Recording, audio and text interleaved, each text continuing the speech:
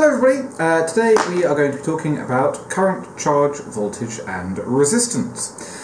So this is basically a kind of review of the stuff that you've done at CIE level. So we need to make sure that you are aware of what all these things are and how to calculate them. So we're going to start off with a little definition of what the idea of charge is. Now, you kind of came across this a little bit at CIE, but we just want to go into a little bit more detail now. So, all things have an electric charge, as you know. So, protons have a positive electric charge, electrons have a negative electric charge, and neutrons have no electric charge. But actually what we're going to see in a couple of future lessons, when we look at the nuclear topic, sorry, we've already done that, haven't we? So you've already known that quarks have different charges, so even neutrons are made up of things that have electric charge. Now, charge is always measured in coulombs, which has the unit of capital C, but it has the symbol of a capital Q. The reason it has a symbol of capital Q is because way back when they were first discovering a lot of this stuff, they thought of charge as kind of what it is, as stuff moving around, but they called it Q for quantity, so it's a quantity of stuff. So yeah, the symbol is Q. Now, 1 coulomb is equivalent to the charge that you get on 6.4 times 10 to the 18 electrons. So one useful way of thinking about a coulomb is as a sack of electrons. You can see that I've written it there. So you can imagine that a coulomb is the same amount of charge as you'd get if you got a massive sack and shoved 6.4 times 10 to the 18 electrons into it.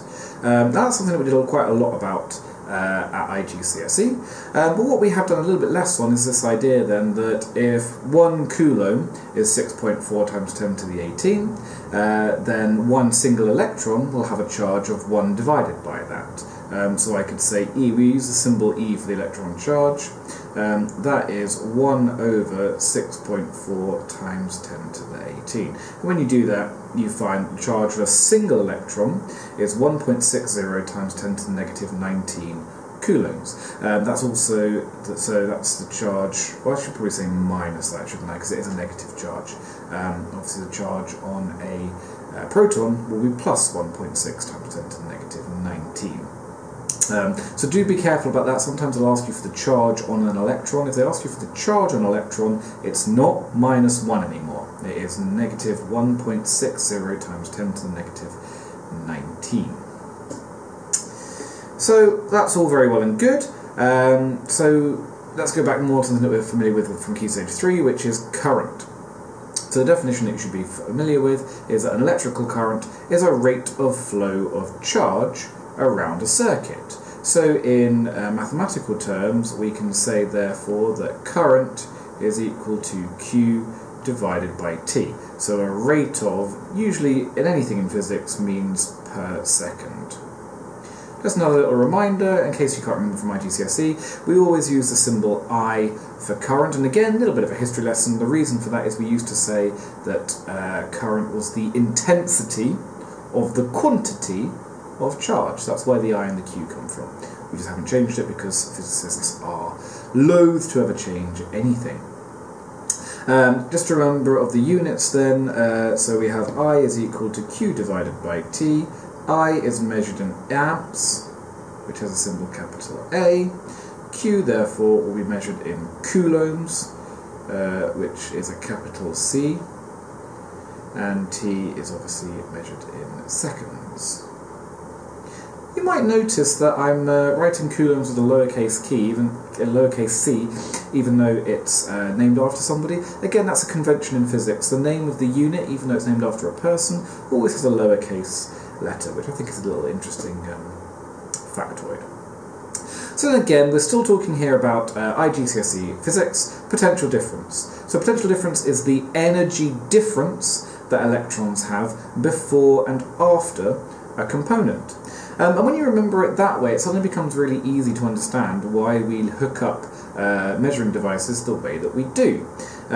Current, as we remember, is the rate of flow of charge through a component. So an ammeter needs to be in series. Remember that this idea is in series, so that all the current will flow through it and it can measure that rate of flow of charge. But a voltmeter measures the energy difference before and after something. So my voltmeter needs to be connected up here and here, so that it can measure the energy here and the energy here and compare the two. So it is more technically a definition of the energy given to each coulomb, or coulomb as I've written there, of charge. It is measured in volts, capital V, and it is calculated as potential difference is energy divided by charge. Or we can write it as work done per unit charge.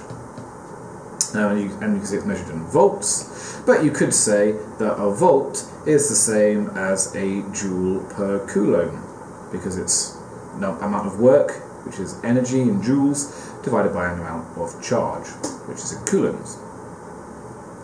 Now something's going to become a little bit different at CIE, and here's where we start to really start the A-level course, is frequently you will see this idea of e.m.f and potential difference.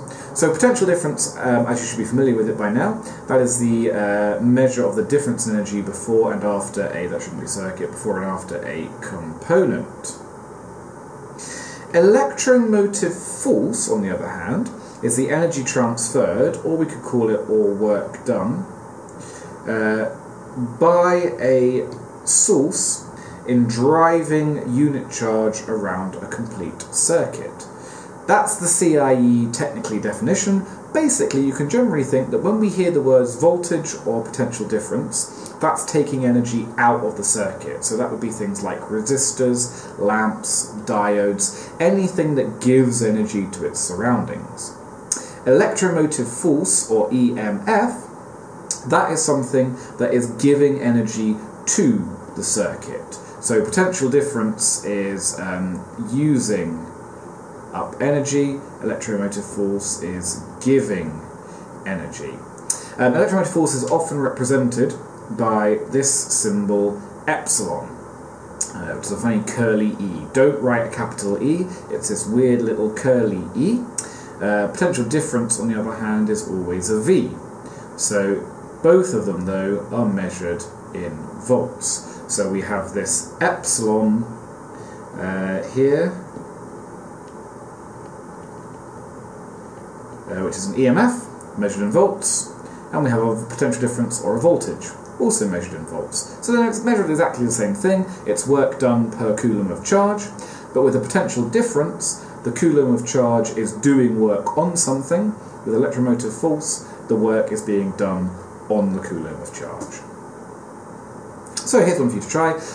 A current of 5 amp flows for 10 seconds. What is the total charge around the circuit? Should be pretty easy for A-level physicists. We say Q is equal to IT, and then I can say, okay, so I want to find Q, so that would be my 5 amps times my 10 seconds, so it is 50 coulombs of charge. Alright, so now we're getting to a bit more hardcore CIE stuff. This is all stuff that you were probably aware of already from IGCSE, but we're just going to formalise this a little bit more. And it's all named after this guy, Kirchhoff, who was a physicist who basically formalised a lot of our understanding of circuits. So he gives a simple way of saying what current and voltage will do in a circuit. And generally speaking, if you ever get a question where you're given a circuit and asked to calculate something about it, you're going to need to use Kirchhoff's laws.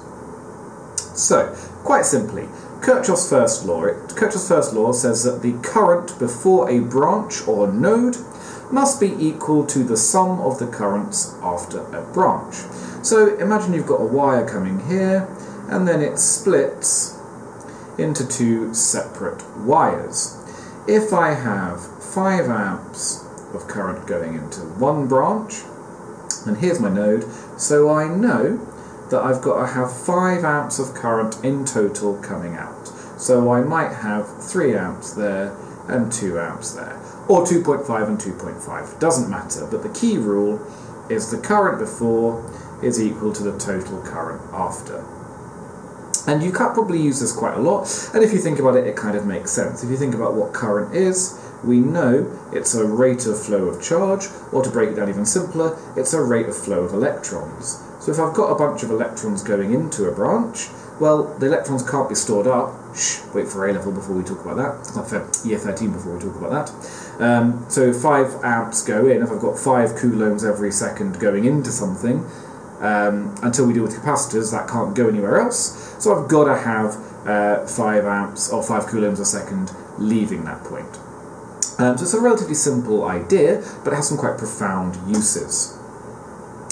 Kirchhoff's second law tells us that around a closed loop, the sum of all the e.m.fs, if we remember e.m.fs, that's the voltage or the potential difference work done on charges, so basically it means batteries or power supplies or whatever, is equal to sum of all the potential differences. So that means basically everything else, everything that uses up energy. So what does that mean? Well, I've got a little circuit here, and you can see that if I have a loop of current going through like this, let's talk about the journey of a coulomb of charge. So it is going to have work done on it at the 6 volts, so this is a e.m.f. 1.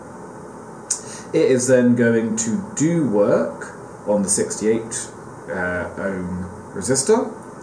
It is then going to have work done on it at the second battery, and then it is going to do work on this one. Now there's a little bit of a sneaky trick that they've played with you on this particular diagram. You can see that the 2 batteries are actually facing each other. So can you see this is a positive end, this is a positive end. So what I can say is that the total EMF, that is actually equal to 6.0 volts take away 1.5 volts because they're acting in opposite directions. If I flip this around and make this one bigger, then it will do work the whole way around. And then I can say in my alternative universe, then the total EMF will be equal to 6.0 plus 1.5. Maybe that's a bit of a mean question for me to start with, but oh well, you'd get to do with it. So what can we do with this knowledge? Well, this means that we can do some pretty useful stuff. So I can say then, alright, well, what is the voltage across my resistor, so across these 2 resistors? Well, I know that the total EMF, oops, go back to the right slide. Yes, that does mean that you're nearly there in case you're panicking at home. I know that the total EMF will be 4.5 volts. So I know that the voltage across the 68 one, which I'm going to call V1, plus the voltage across the 12 ohm will be equal to 4.5 volts. And I just now need to work out how it's split between the 2 of them, and I can do some really useful stuff. Now I'm not going to go into that now because that's actually the subject of our next video. Alright, so a little summary of what you should know by now. We've talked about how charge, that is the fundamental property of how electrically positive or negative something is. We've talked about current, that is the rate of flow of charge, or Q is equal to IT. We've talked about voltage or potential difference, that is the energy difference per coulomb of charge before and after a point. So we can say that voltage is equal to work done divided by charge. Kirchhoff's first law says that the sum of the currents at a node equals the sum of the currents after a node. So if I have 3 amps going in, oops, and split into 2, then I might have 1 amp here and 2 amps there. Or if I have, and then they can recombine, and when they recombine, I've got to have 3 amps again. And then Kirchhoff's second law says that the sum of the EMFs around a closed loop equals the sum of the voltages around the same loop. So if I have a battery here, and that is a 6-volt battery, and I've got a resistor here, then I know that this must have 6 volts across that resistor. It also tells me, remember this thing where it says here a closed loop? Well, that's actually quite interesting, because what that says is, here is a closed loop.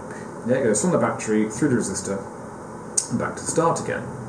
Well, what about if I add on a second resistor? Well, I've now formed a second closed loop. That loop now goes that way. But if I'm following that loop, it goes from the battery down here, straight back to this resistor, and then back to here again. So that tells me that this resistor also receives 5 volts. And again, that kind of makes sense from a logical perspective, because we're saying work is the amount of energy, or sorry, voltage is the amount of work done for every coulomb of charge. Well, there's no opportunity elsewhere along this loop for those coulombs of charge to do work, because they've only come from the battery to there.